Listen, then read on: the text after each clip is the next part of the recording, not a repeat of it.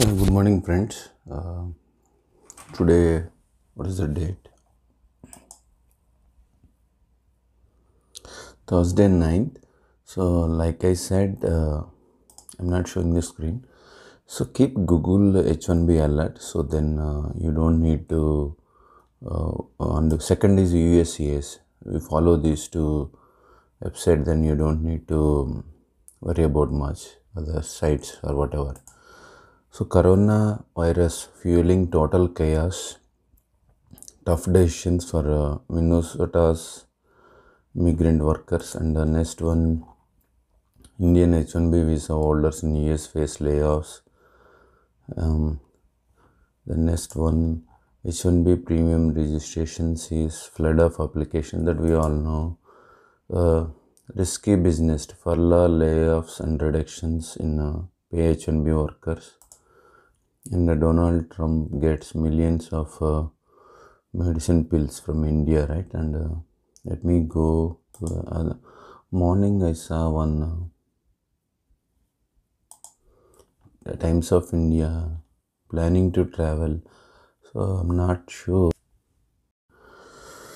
So I'm here. I just know this is Kumar Exclusive. I just posted this President Trump's appreciation for Modi, and will the USA ship unemployed Indians in USA as per TOI, Times of India newspaper, and Indian media exaggerations. Thank you for this is one. H-1B can go unpaid leaves. It's better option, says immigration experts. And other one on the same article, H-1B folks should come back to India immediately, pursue their career instead of remaining in the US without a job. The fact of the matter is H-1B employee will go out of status the moment he or she is laid off. So there is no such thing called grace period of 60 days. And up to 90,000 H-1B visa holders can be forced to quit America. Mass exodus of H-1B visa holders. Yeah. And Indian H-1B visa to go under fear. So there are a couple of other stuff also I posted here. So go through it, and I will go one by one now. Thank you. నమస్తే అండి పెద్దలందరికీ, నా తోటి సహచరులకి good morning. ఇప్పుడు 6:55 AM అయింది eastern standard time, Michigan USA. చాలామంది personal questions రాస్తున్నారు, haters ఏవో బట్ పట్టించుకోకలే. వాడెవడో వెబ్స్టర్ నుంచి నన్ను హ్యాటర్ follow అవుతున్నట్టున్నాడు, but that's fine. So నేను చెప్పొచ్చేది ఏంటంటే, ఇప్పుడే ఇంగ్లీష్లో 20 minutes వీడియో చాలామంది తెలుగులో అడిగారు. ఆర్టికల్స్ అవి కూడా చదివాను. H-1B అలర్ట్ గూగుల్లో పెట్టుకుని సరిపోతుందండి. USC వెబ్సైట్కి వెళ్ళాలి గవర్నమెంట్ది. ఇది తప్ప ఇంకా మీరు ఎవరిని తోటి మాట్లాడాల్సిన అవసరం లేదు, ఎవడి వీడియోలో చూడాల్సిన అవసరం లేదు H-1B మీద. ఎందుకంటే ఇన్ఫర్మేషన్ అంతా అందులోనే ఉంది. నేను అదే చెప్తున్నాను గత 10 ఏళ్ళుగా. 10th స్టాండర్డ్ నాలెడ్జ్ చాలు సార్ అమెరికాలో జాబ్ చేయాలంటే. ఐటీలో చేయాలన్నా కూడా దానికి మాస్టర్స్ తొక్క తోలు బూతులు వస్తాయండి. నాకు కడుపు కాలిందండి. నా కొడుకులు పిచ్చి కామెంట్లు రాస్తున్నారు కొంతమంది. ఇండియన్ తిడుతున్నారు. అమెరికన్ యూనివర్సిటీస్ అన్నీ బోగస్, ఫేకు సార్. జనరలైజేషన్కి ఎగ్నెస్ట్. నేను టాప్ 3 యూనివర్సిటీలో చదివినాను కూడా నేను ఇంటర్వ్యూలు చేశాను సార్.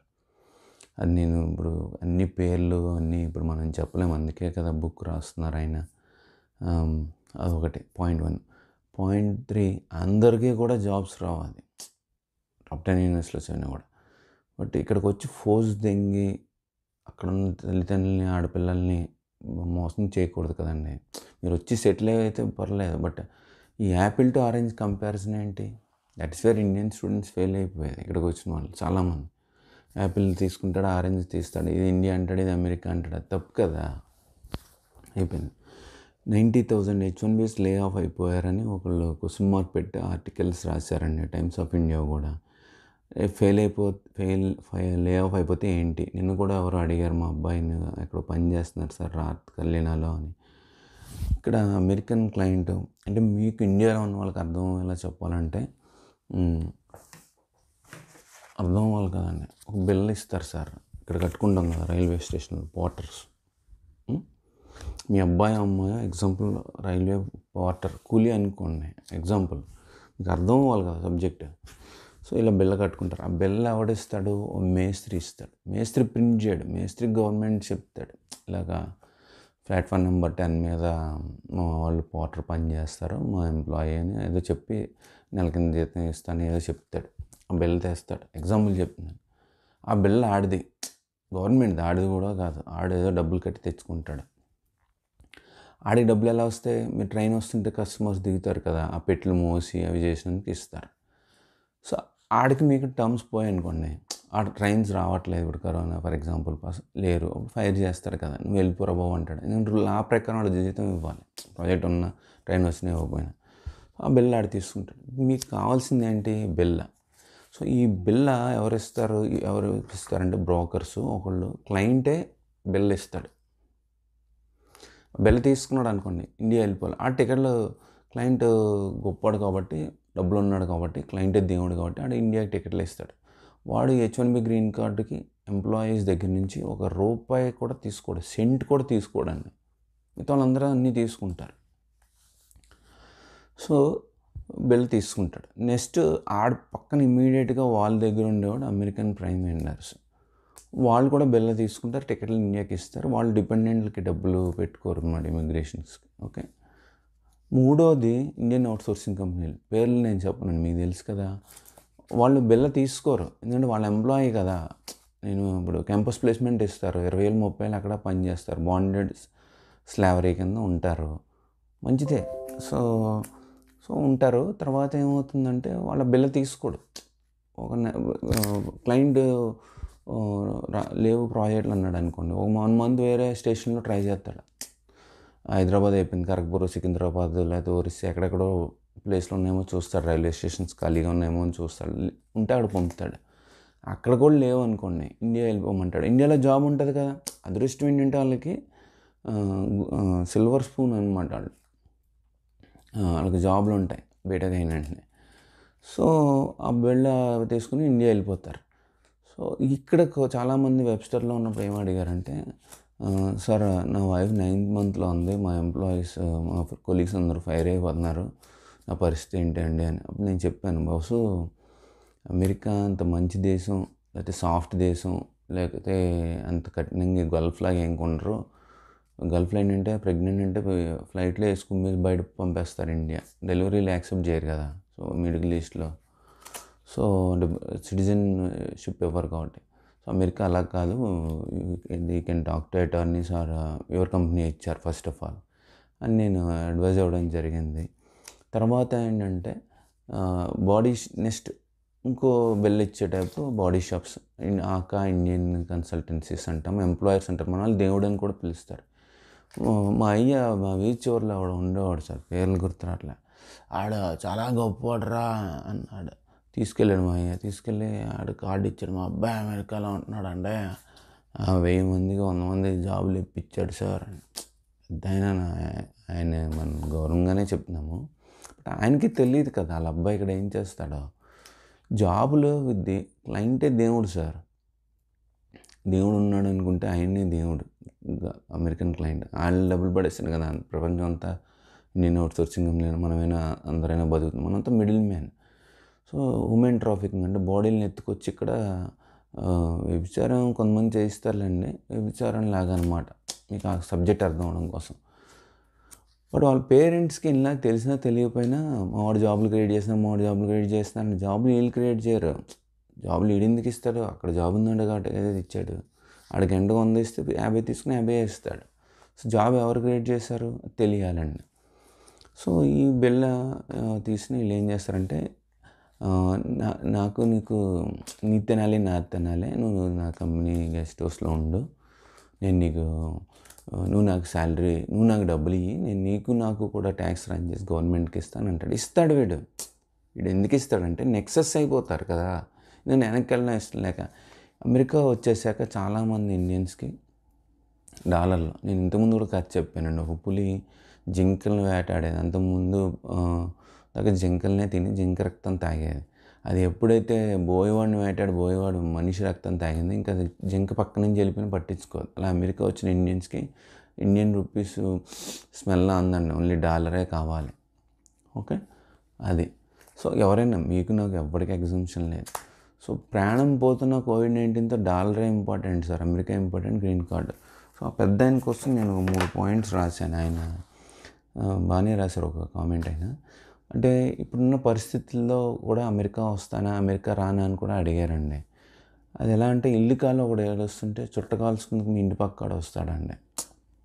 పెన్ ఇది, చుట్టకాల్చుకుందుకు వస్తాడు, అదో టైప్ ఉంటాడు. ఆ పెద్ద ఆయన రాసిన కామెంట్ అంటే శవాల మీద పేలాలు ఏరుకుంటారని. అది కరెక్ట్గా రాశారు సార్ మీరు, ధన్యవాదాలు. మూడోది ఏంటంటే అమెరికాకి ఇప్పుడు డాక్టర్లు నర్సులు కావాలి. వాళ్ళకి వీసాలు ఎలాంటి వీసాలైనా ఇస్తారేమో మరి తెలియదు, అది ఒక హైప్ ప్రెడిక్షన్ వాటెవర్.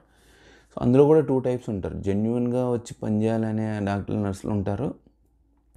చూడండి, మెయిన్ ఫ్రేమ్ అప్పుడు ఫేక్ బీటెక్లు పెట్టుకుని అందరూ అమెరికాకి నేనే వెళ్ళిపోతాను అనే టైప్ ఉంటారు. అలా కూడా ఉంటారు, మనం నేను చెప్పలేం. ఇలా 3 అంటే బ్లెస్సింగ్ ఇన్ డిస్గైజ్ అని. ఇల్లు కాలిపోతున్నా కూడా ఎవడో వచ్చి మంట ఆర్పాలి కదండి, నీళ్ళు పట్టుకొచ్చి జాబ్ ఇప్పించాలి కదా, అలాగనమాట. సో ఇప్పుడు ఈ 90,000 H-1B లే ఆఫ్ వాళ్ళకి నేను చెప్పే సలహా ఏంటంటే, మీ ఎంప్లాయర్ అంటే కొంతమంది పేరెంట్స్ కూడా రాశారు. ఇప్పుడు ఈ బిల్ ఇచ్చినవాడు క్లయింట్ అనుకోండి.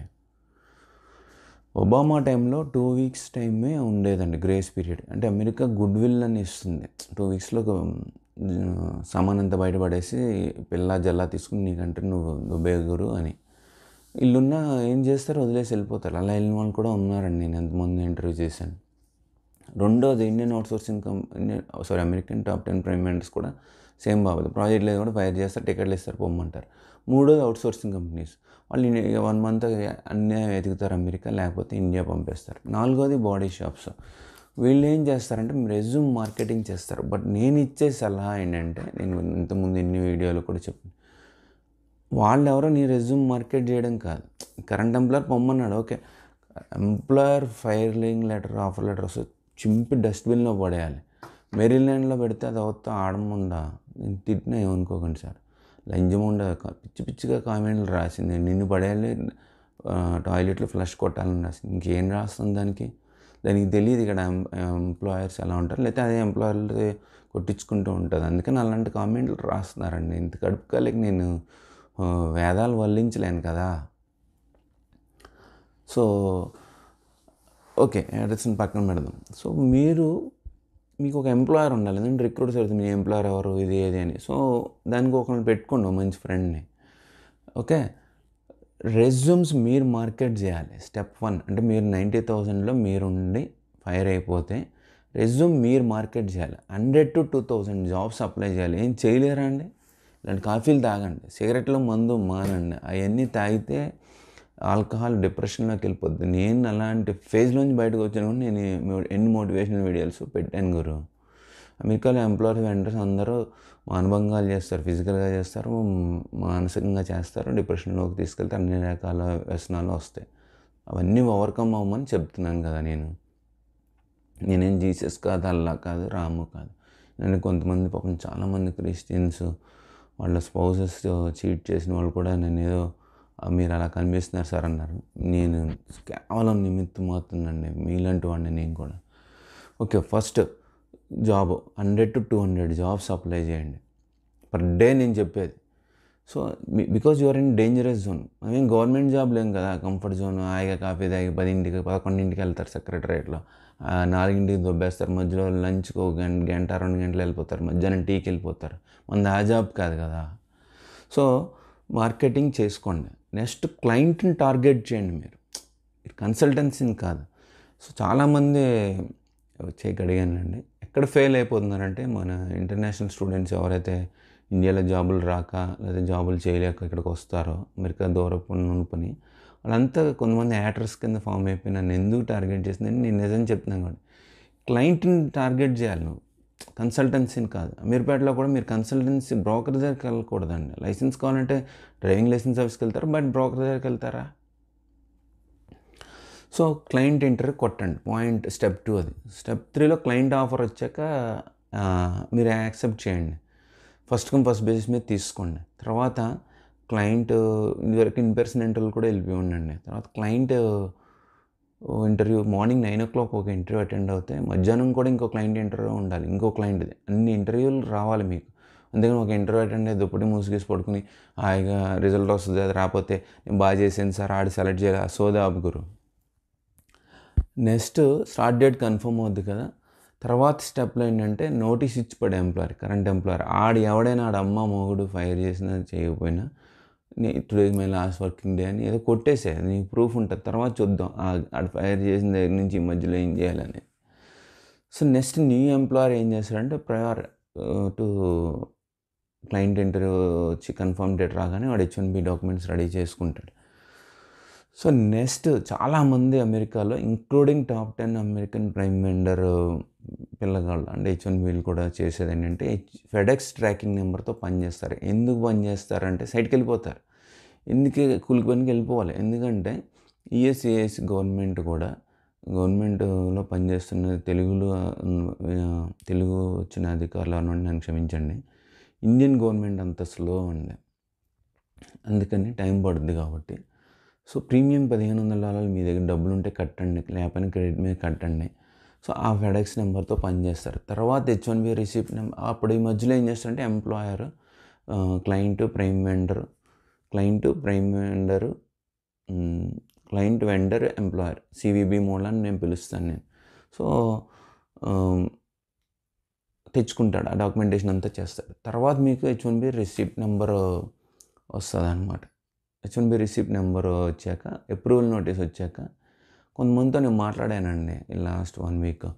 నేను అమెరికాలో ఉన్నాను సార్, నేను వెళ్ళిపోతాను సార్, ఆల్రెడీ 10 ఏళ్ళు 20 ఏళ్ళు ఉన్నారు, వెళ్ళిపోతాను సార్, నా గ్రీన్ కార్డ్. నీకు గ్రీన్ కార్డు 150 సంవత్సరాలు పడుద్ది గురు, నీకు గ్రీన్ కార్డు కోసం నేను ఫైల్ చేసుకోమని చెప్పట్లా. నీకు మళ్ళీ H-1B ఎక్స్టెన్షన్ కావాలి అంటే నీ I-140 అప్రూవ్ ఉందంటే పాత ఎంప్లాయర్ లేపేశాడు కదా. ఇప్పుడు రైల్వే పోర్టల్ లాగా ఆడ బిళ్ళ తీసుకున్నాక ఆ బిళ్ళ తాలూకు ఇన్ఫర్మేషన్ పట్టుకుని వేలాడతావు.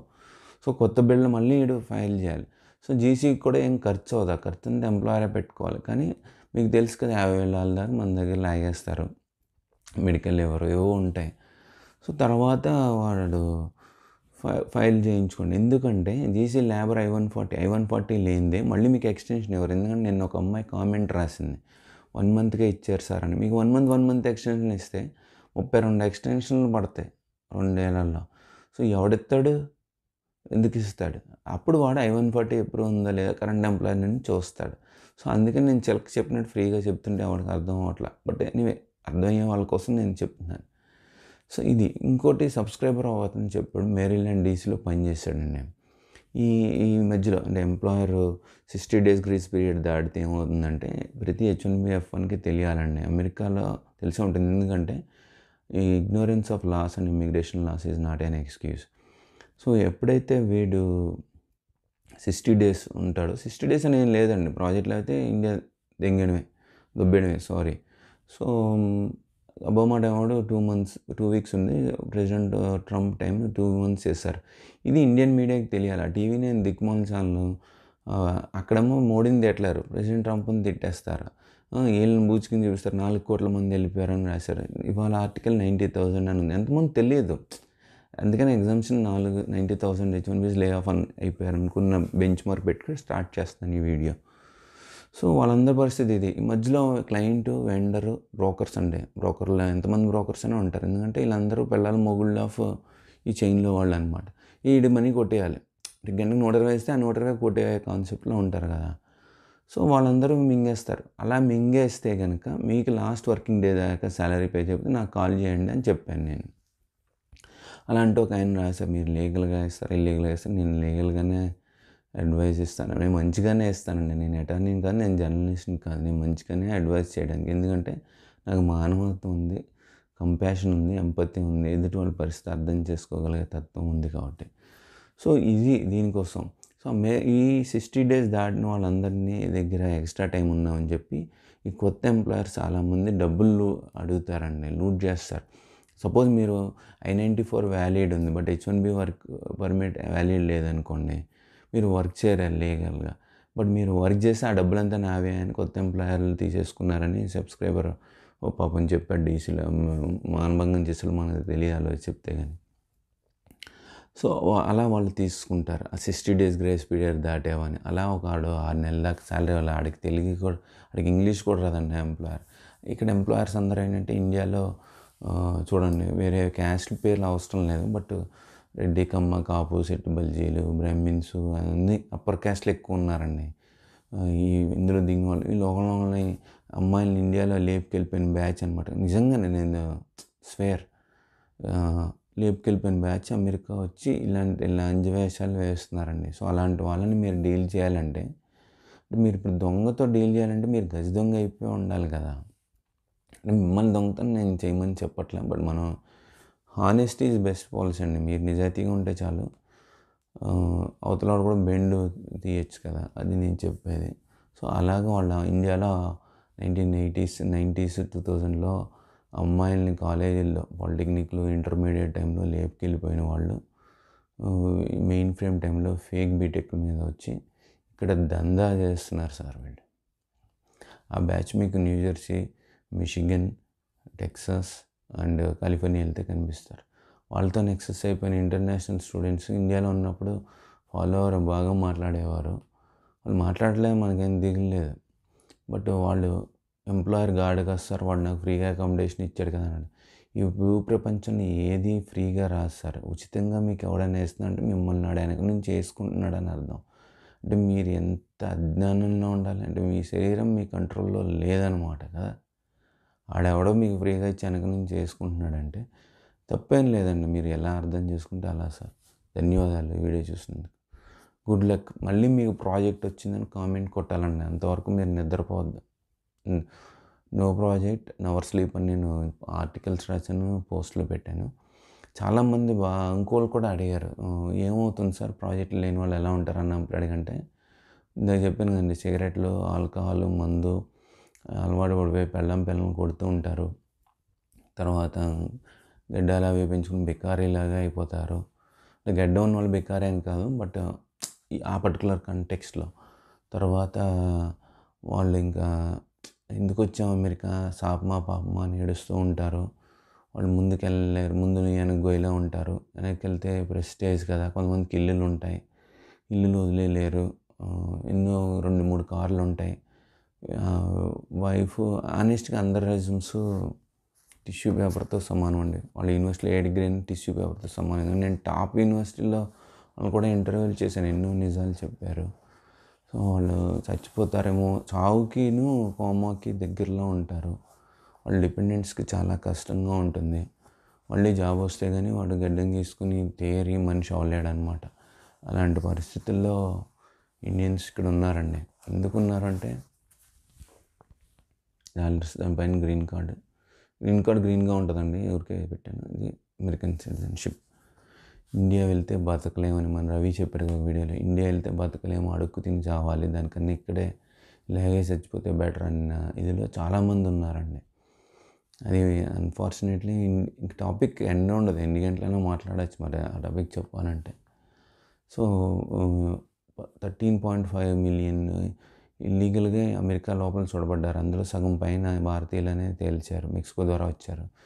2 కోట్లు ఇస్తారటండి ముంబైలో. షిప్లలో రష్యాను ఇలా ద్వారా ఇక్కడ తీసుకొస్తారు. వాళ్ళు H-1B అగ్రికల్చర్ వర్కర్ కింద పనిచేస్తారు. మా ఫ్రెండ్ ఒక ఆయన వెళ్ళాడు, వీడియో తీయలేపాడు. ఎందుకంటే పంజాబీ ఫార్మ్స్ అవి, వాళ్ళు ఫ్రీగా వర్క్ చేస్తారు, డబ్బులు ఇవ్వరు. జస్ట్ లైక్ మన ఆర్ టెంపుల్ హిందూ ప్రీస్ట్ లాగా వీళ్ళకి తక్కువ శాలరీలు ఇస్తారు. తర్వాత ఏ వీసా అయినా అంతే, మన వాళ్ళు అబ్యూస్ అండి, డాలర్లు గ్రీడీ కదా. తర్వాత 2 లక్షలు 2 కోట్లు అలా ఇచ్చి వస్తారు. పాపం వాళ్ళకి తెలియదు అమెరికా వెళ్తే 1 ఇయర్లో మిలీనియర్ అయిపోతారు, కోట్లు వచ్చేస్తాయి అనుకుంటారు. అంటే అలా క్రియేట్ చేస్తారు. ఇప్పుడు గల్ఫ్ వెళ్ళి చిక్కుపోలేదండి. ఆయన ఉంటే బొడుగుందని తెలంగాణ బాగుంటే వాళ్ళు గల్ఫ్ ఎందుకు వెళ్తారు సార్? తెలంగాణ గవర్నమెంట్ ఆపాలి, రోడ్లన్నీ ఏరోప్లేన్స్ అన్నీ క్లోజ్ చేసేయాలి అబ్రాడ్కి. అసలు వెళ్ళకండి అబ్బాయి అని. అప్పుడు వాళ్ళకి అన్ఎంప్లాయ్మెంట్ ఎంత ఉంది, ఏంటి ప్రాబ్లము అని వాళ్ళ గవర్నమెంట్ ఎక్స్పెండిచర్ చాలా ఎక్కువ ఉన్న అందరూ అమ్మిలు తింటారు. అవన్నీ తగ్గిస్తే ఎవరి కంట్రీలో ఆడు ఉంటాడు. ధన్యవాదాలు ఈ వీడియో చూసినందుకు.